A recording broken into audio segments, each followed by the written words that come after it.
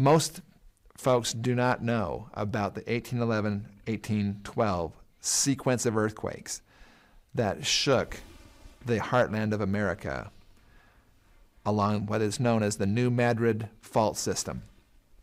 The new Madrid event had amazing consequences to it. There were over 2,000 earthquakes.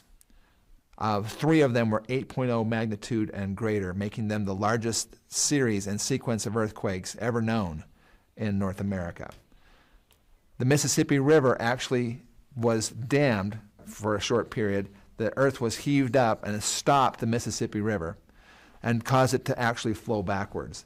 Historical accounts say that the wall of water that came back upstream was nearly 30 feet high. Well, if you were a people and you lived along the edge of the river, a 30-foot high wall of water is certainly a destructive force. It caused chasms to open up in the earth, just opened up, miles long, deep enough that buildings fell in and cattle fell into these chasms.